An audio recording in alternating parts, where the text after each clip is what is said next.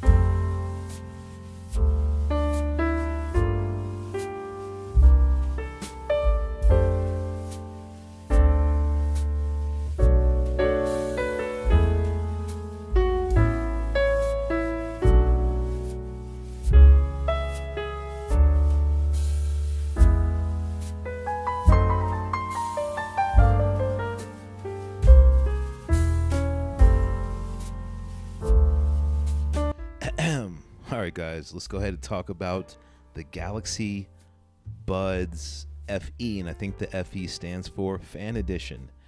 And I'm just going to say right off the bat, I am a fan of these Galaxy Buds. I do like them. I was really reluctant to pick these up because I have 3 pairs of AirPods, the Pro 1s, the Pro 2s, and the 3rd gens.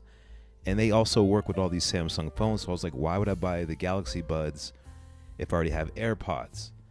And there's a reason for that. They sound a lot better through the Samsung phones, I mean, naturally. And let's look at the tech specs real quick. Let's look at the nerdy stuff real quick. Let's get it out the way. This is right off of Samsung's website, so that's that. In this video, I'm basically sharing my experiences from owning AirPods for a while to converting to the Galaxy Buds. And there's the Pro 1s, I believe that is. They're both great. The Galaxy Buds seem to be a little lighter in their clamshell case. And this is it. This is it right here. I appreciate them making them. I appreciate them making them in a darker colorway because it kind of hides them better. And right away they wanted me to update them so I can get all the latest software updates. I was a little anxious. I just wanted to pop them in and let them roll, but it's like, no, it doesn't work. But here's another update.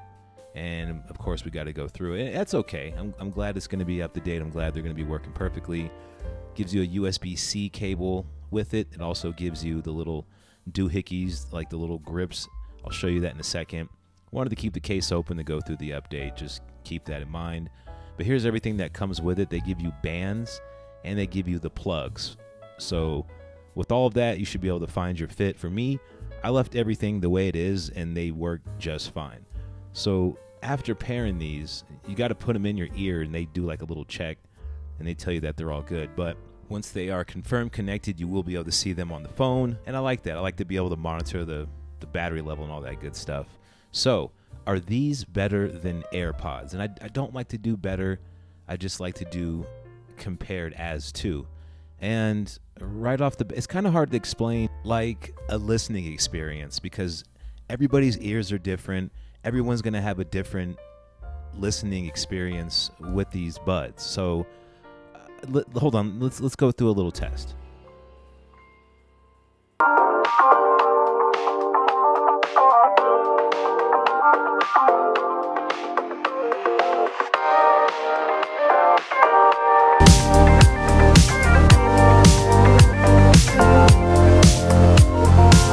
Well, as you can tell by my reaction, they're pretty good.